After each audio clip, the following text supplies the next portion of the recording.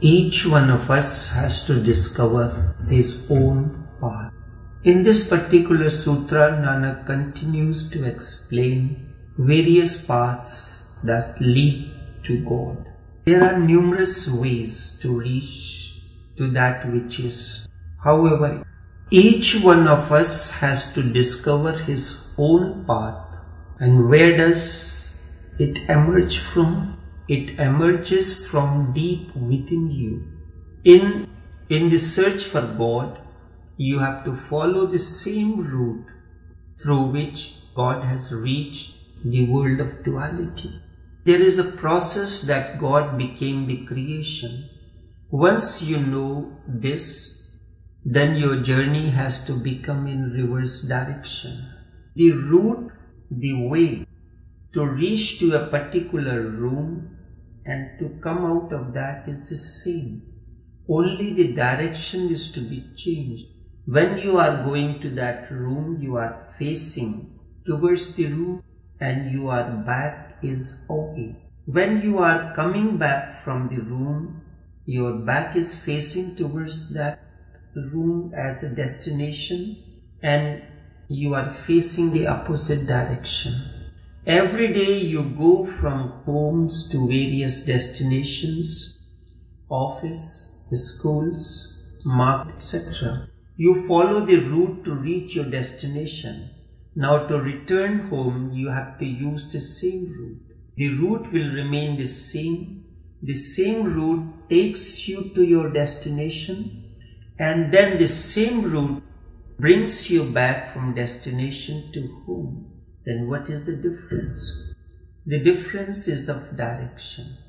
Facing your destination, when you follow the route, you reach to your destination. So for returning home, you have to be facing the home. Then your back faces the destination that was once your destination. It is simple logic. The same has to be followed when you have to go into the way of innerness. The way God reaches the creation, that is the way you have to follow. While coming, you are facing the world, and your back was facing the God. Now this has to be reversed. You have to be facing God, and your back has to be facing the world of duality. In this sutra, Nanak explains how God became the creation. This is true even about those who have attained to God. This is true not only about mystics, instead about scientists as well. Both science and religion agree on this point. Religion searches the creator, science searches the creation. Religion searches from one side, science searches from another side. The search of the science begins from where you are, and the religion searches the source from where you have come. Your beginning and end is the search of religion. Science is the discovery of that which lies between these two shores, that which is in the middle. The most significant discovery of the science is that the entire creation is composed of one element. Science calls this atom as electricity. Electricity is energy. This energy is the essence of the entire existence. Everything is composed of electrical energy particles, and religion calls this as God. For science, this is energy. The difference is only of the word. However, this is the major difference. How can you worship electricity? How can you fall in love with electricity? How can you call electricity? How would you create the temples of electricity to pray? Your mind can get connected to electricity. Your heart cannot get connected to electricity. God is the name for the same energy. Name makes the difference. The moment you use word God, there is a possibility of heart-to-heart connection. Mind creates barriers, mind divides, heart unites. With heart, boundaries disappear.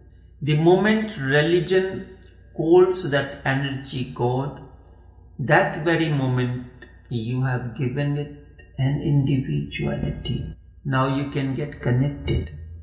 Everything depends on relations. That which you get connected to can really transform you. Science uses that energy. Religion worships that energy. That is the basic difference. Religion worships that energy. Science uses that energy. Science can reach that energy in far places. Science can transform that energy into atomic energy. In the life of science, no flowers can ever blossom.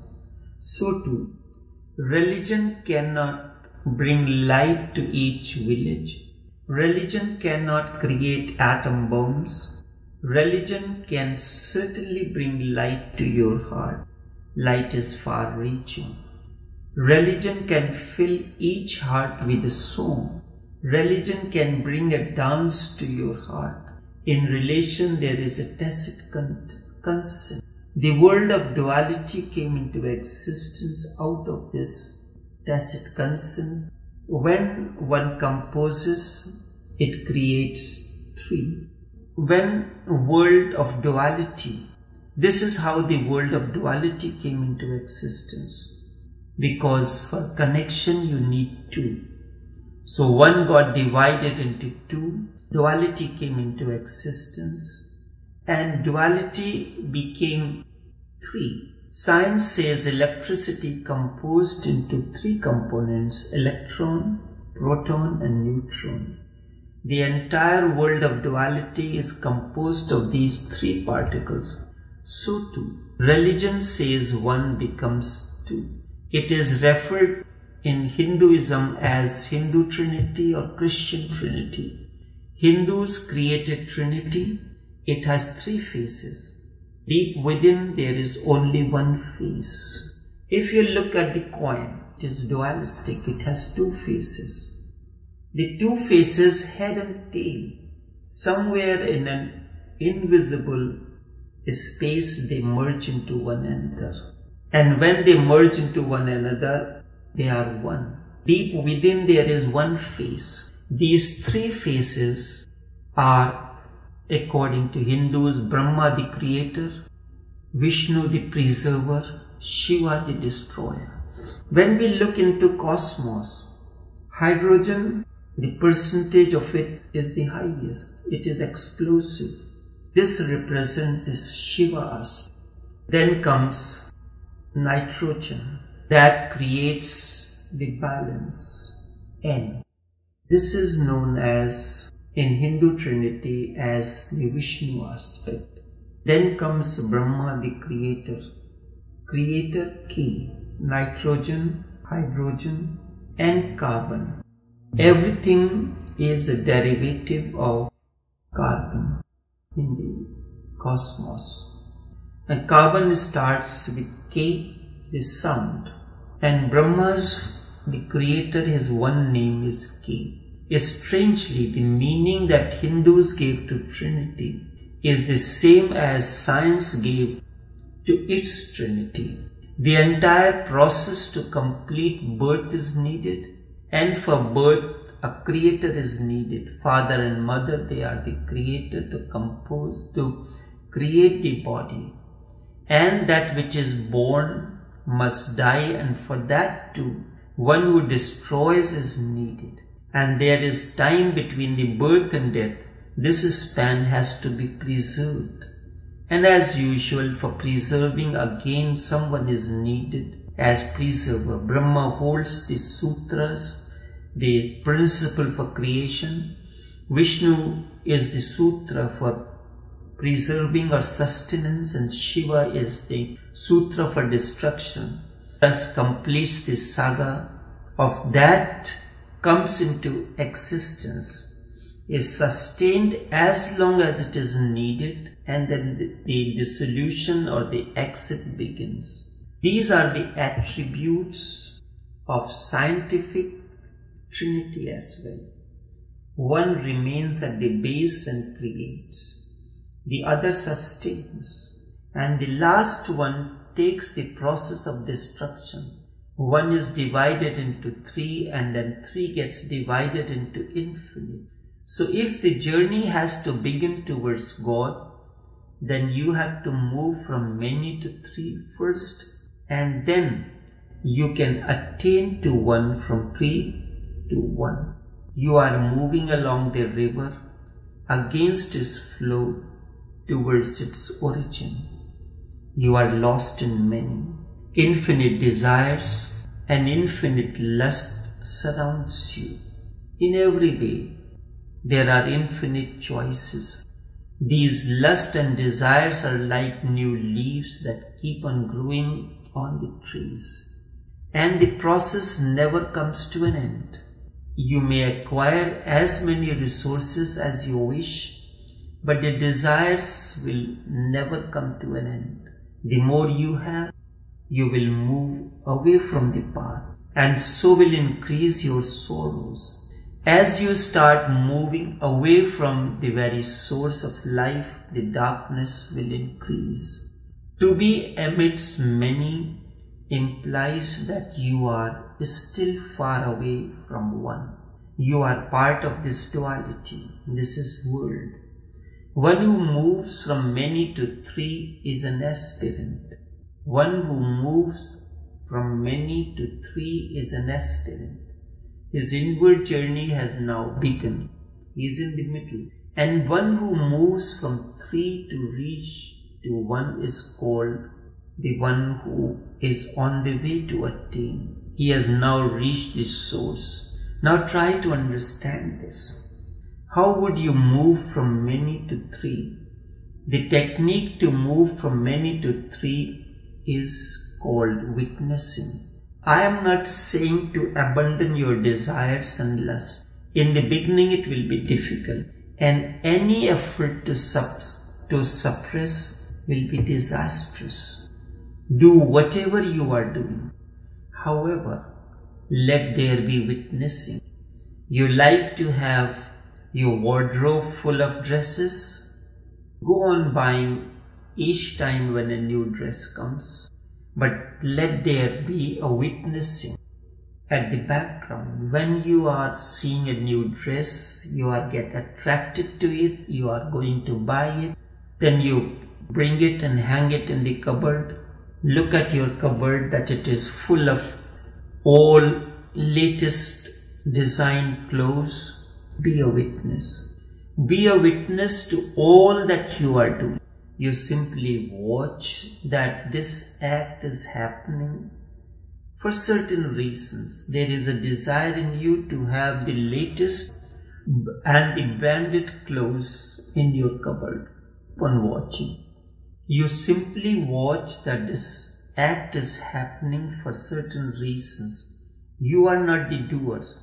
The moment this sense of doer disappears, witnessing happens. Witnessing is the way to move from many to three. There are many ways to involve through desires and lust in the world of objects and beings. I am doing, I am enjoying. Such are the ways of getting scattered into many. You can be a witness to your happiness and sorrow. Immediately you are away from many to three. What happens when someone attains to witnessing? The moment you start witnessing, your happiness and sorrow is reduced to three. The three are, and who are these three? One who is witnessing that which you are witnessing, the scene, and that which happens between the two. You have a branded latest design dress in your cupboard. This is the scene. You are seeing it, and in between the two, the act of seeing is happening. You have moved away from the many to three. The moment you are able to witness, you are an aspirant. You can do anything. Maybe walking on the road, eating, sleeping, running. Maybe you are going through many situations in life like happiness, sorrow, winning a lottery. There is only one thing that you need to take care, and that is witnessing. Witnessing means you are not involved, instead you are watching your own show. Something you have acted, you know the entire sequence of events, and you are watching your own show. You can really watch and be the witness. Allow that to disappear or slip from your hands. That was never yours.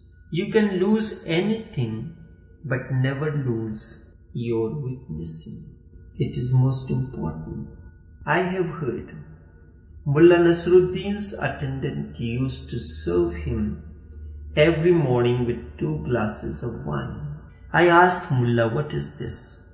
You are alone in the room, and for whom this second glass of wine is? What Mullah said is relevant. This explains the functioning of the ego. When I take the first cup of drink, I am a different person. When I take the first cup of drink, I am a different person, and this other cup is for the second person that has now born in me. As soon as you are intoxicated, you are a different person. Whether you are intoxicated for the world or for the beyond. Intoxication widens gap between what you were before intoxication and what you have reduced to after intoxication. And what is intoxication? The greatest of all intoxication is ego. All other intoxications are short-lived. However, the intoxication of ego continues for lives. For lives. You want to leave, but it remains. All your efforts to leave fail. You pretend humility, yet still it remains like the undercurrent. The intoxication of ego is subtlest. Witnessing is waking and ego is sleep. As soon as the doer ego comes in and you are asleep now. And as soon as witnessing comes in, you are awake. As soon as you are awake, many disappears and you are three. Nanak calls this state as Trupati, means the state of three. Nanak calls this as teen band, and one who attains to this state is an aspirant. As you move from many to three, your awareness starts getting established. It does not move away anymore.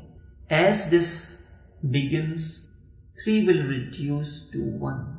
You will come to realize now the subject, the object, and that which happens again and again, says the observer, is the...